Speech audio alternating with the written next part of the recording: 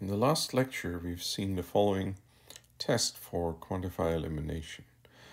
A formula phi is T equivalent to a quantifier-free formula if and only if for all M and N models of T and any substructure A of M and N and any tuple from the substructure A here, the formula phi of A1 up to AN holds in M if and only if it holds in N.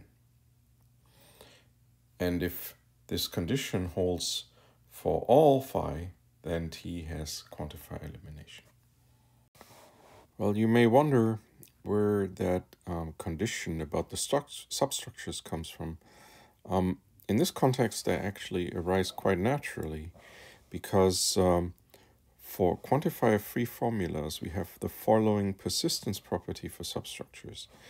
If A is a substructure of B, and phi is quantifier-free, and A is a tuple from the substructure A, then this formula phi, evaluated on A, holds in A if and only if it holds in B. So quantifier-free formulas persist for substructures. It might be helpful to compare this to the notion of elementary substructure. Then we would actually have to have this condition here for all formulas phi, not just the quantifier-free ones. So, but since we're particularly interested in quantifier-free formulas, it makes sense that substructures appear now instead of the stronger notion of elementary substructures. It is not very hard to prove this and should, as usual, give this a try. And then if you look at it, so if you compare this criterion here to the criterion star for quantifier elimination, you can use this to prove that this criterion star actually always applies for quantifier-free formulas. But for a theory to have quantifier elimination, we would need it to hold for all formulas, not just the quantifier-free ones. And to further stress the role that substructures play when it comes to quantifier elimination, look at this alternative characterization here. And it's rather easy to prove from the criterion we had on the first slide. Namely, a theory has quantifier elimination if and only if, whenever we have a substructure of a model of T, if I add the simple, that means quantifier-free diagram of A to T, I get a complete theory. So here, this one was the simple diagram, collecting all quantifier-free constant formulas over the extended language that adds a constant symbol for all elements in A. And this alternative criterion is also called substructure completeness because we get a complete theory whenever we add the diagram of a substructure of a model of T to T. Substructure completeness actually is closely related to a notion of in model theory that is quite important, namely that of model completeness. So if in this criterion star from the beginning, we put the substructure to be one of the models, we obtain the following. If we have two models of T and one is a substructure of the other, then it actually has to be an elementary substructure. And theories with this property are called model complete. And you can again characterize model completeness through a property similar to substructure completeness, namely it holds that T is model complete if and only if for all models, if I add the simple diagram to the theory, I get a complete theory. Again, in the extended language, of course. And compare this once more to substructure completeness.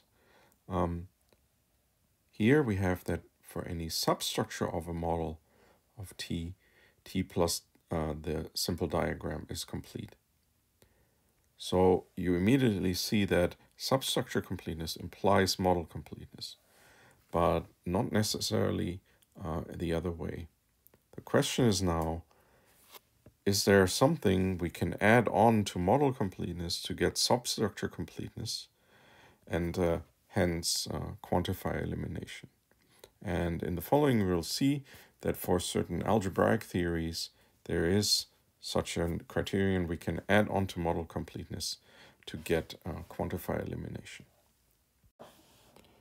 For later, it will be nice to have a different characterization, or yet a different characterization of model completeness.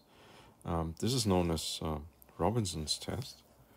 Suppose A is a substructure of B, and we say that A is existentially closed in B if the following holds: whenever B satisfies the formula that there exists X phi XA, where A is a tuple from the smallest structure and Q is phi is a quantifier-free formula, right? So whenever we can make an existential formula true with parameters from the smallest structure, this formula is also true in the smallest structure. And the test for model completeness is then that if T is a theory, then T is model complete if and only if for all models AB of T, if A is a substructure of B, then A is existentially closed in B. So this is a little bit simpler than the full substructure, elementary substructure requirement. In the literature, you can find this existentially closed also referred to with the symbol 1 for existential, or sometimes also as S for simply closed.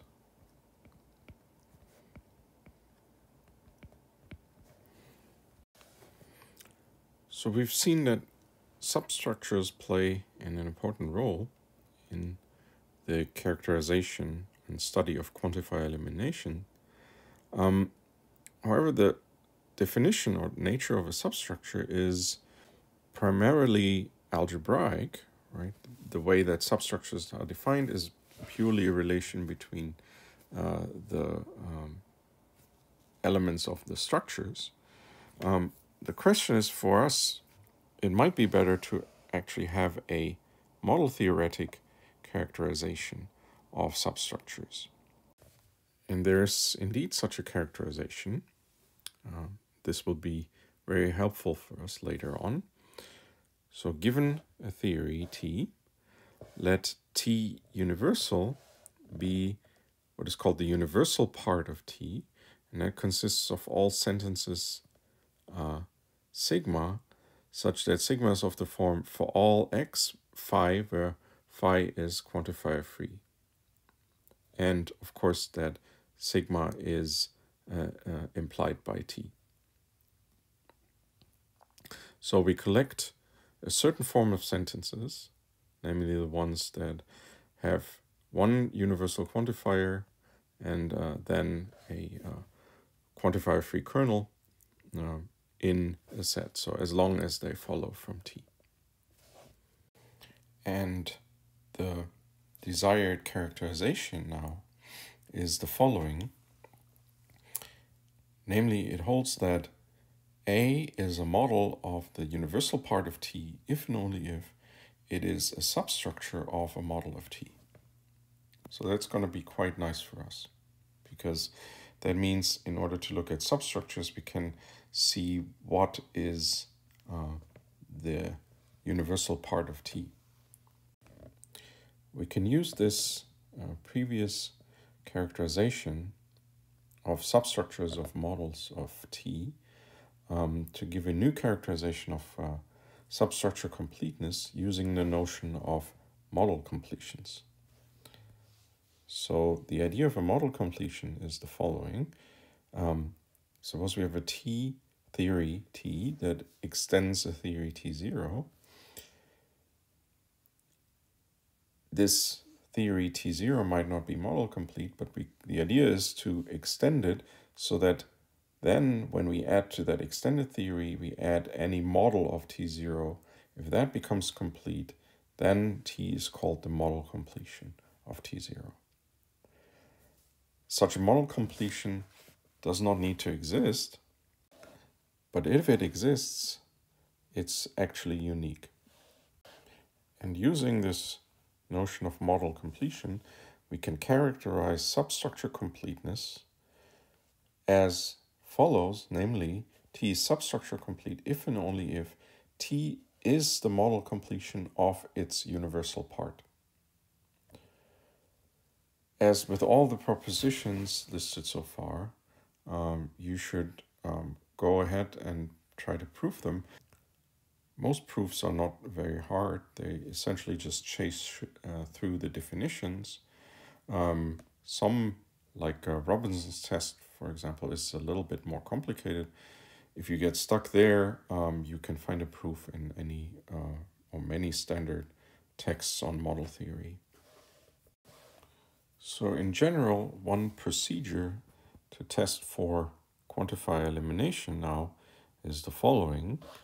First, we find, given a theory T, we try to find its universal part, and then we check if T is the model completion of that universal part. We will do this process now for the theory of algebraically closed fields, or short ACF. The language that we are working over is the language of rings, namely 0, 1 plus binary function symbol minus unary function symbol and times binary function symbol. The axioms are the field axioms, and we add the axioms for algebraic closure, namely for every n we have the formula here. For every z0 up to zn minus 1, there exists a solution to the polynomial given with the coefficients given by the zi's. And I should note right here that the group axioms for plus can be written as for all sentences, so universal sentences. So we don't need an existential quantifier in there because we have the minus symbol here. So in the first step, we now try to find the universal part of ACF. For this, we first note that all axioms except the existence of a multiplicative inverse and the algebraic closure, so the existence of solutions to polynomials, which we've wrote down on the previous slide, all those axioms except those two here are universal sentences. Moreover, the following is not an axiom, but it is a consequence of ACF, and it's a consequence in form of a universal sentence, namely that whenever a product is 0, one of the factors will have to be 0. And these two together now imply that any model of the universal part of ACF is an integral domain. On the other hand now, given an integral domain D, we can take the algebraic closure of its fraction field and obtain a model of ACF, so an algebraically closed field, which contains D as a subring. Note that because due to the choice of our language, substructures now of in overall language are just subrings. And since we know that D is a model of ACF universal part, if and only if it is a substructure of a model of ACF, And we've seen that all of these are integral domains, and we can extend, so every integral domain is the subring of an algebraically closed field, right? It follows that ACF, universal part of ACF, is exactly the theory of integral domains. The previous argument already hinted at an important property of these algebraic constructions or algebraic structures, namely they permit a closure operation. So in this case, we had that if we have an integral domain, we can find an algebraically closed field, d bar, right? Namely the algebraic closure of the fraction field, with the important property that this d bar embeds into every algebraically closed field that contains d as a subring. This is also known as Steinitz's theorem. And we can generalize this property to a model theoretic property.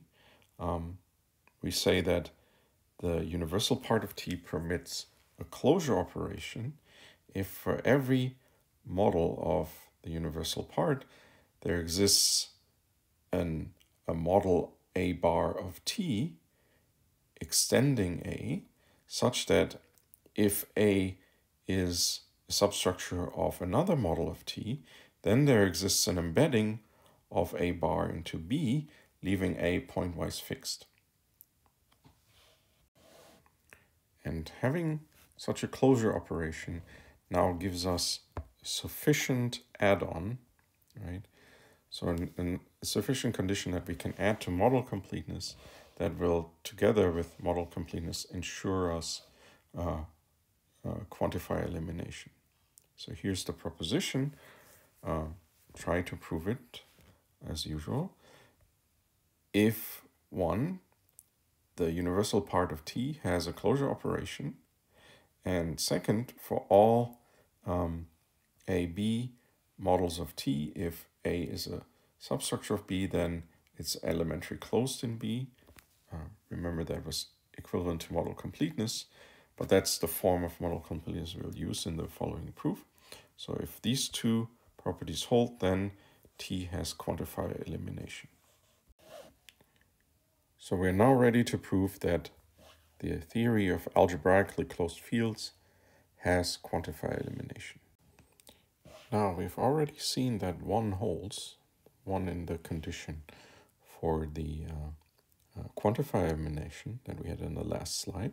So it remains to show that ACF satisfies the second condition. So for that, assume that we have two algebraically closed fields.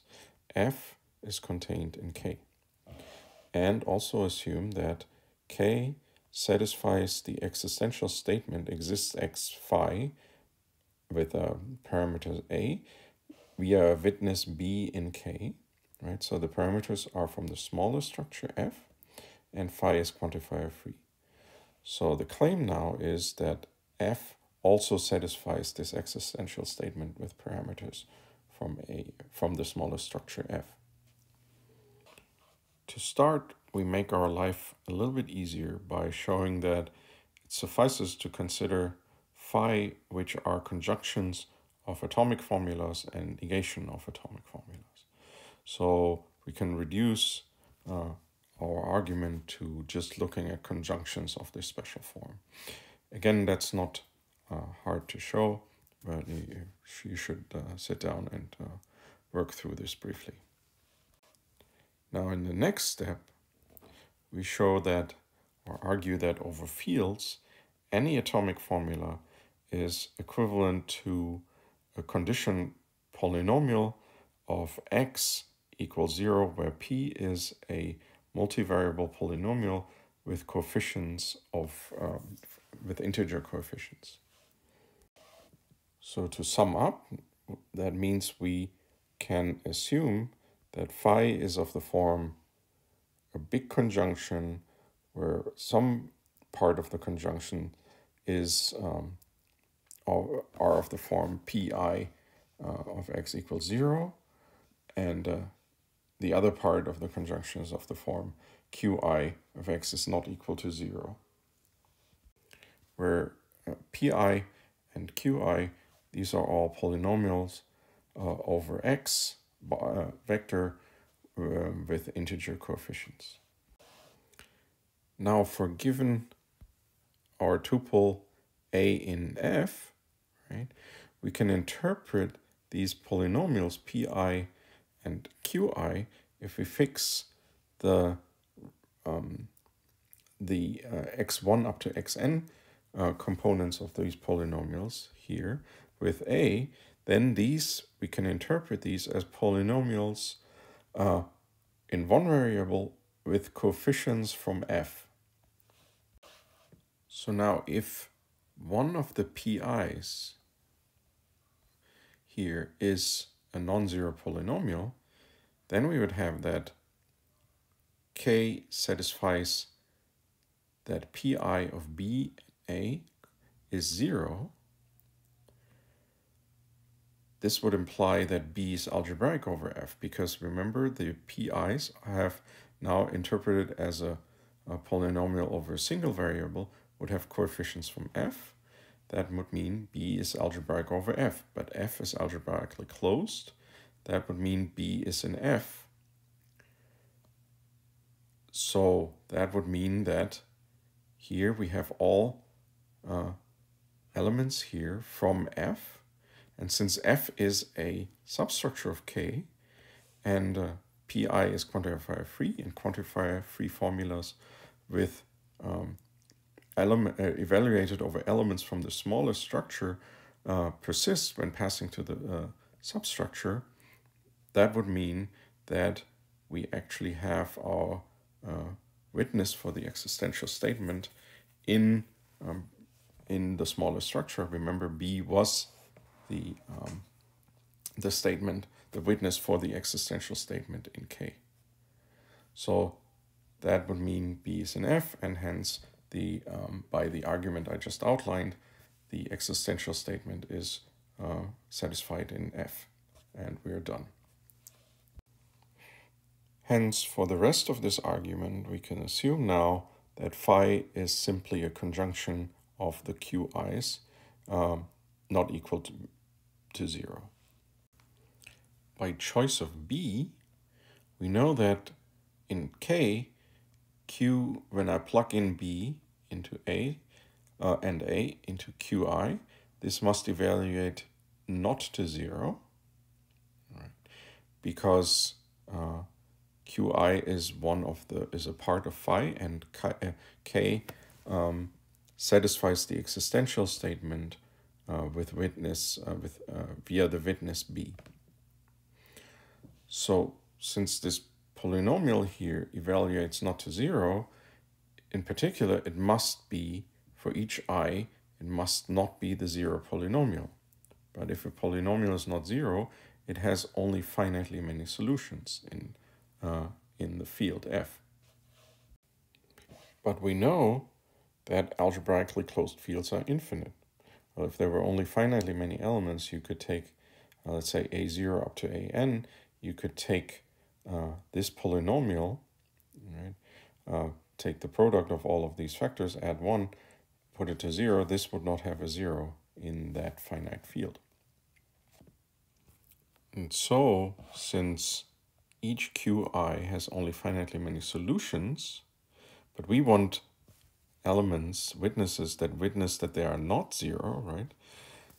But there are only finitely many solutions, so, and an algebraically closed field is infinite, there has to exist an element of F that makes all of these polynomials Qi's, the Qi's not 0 over F.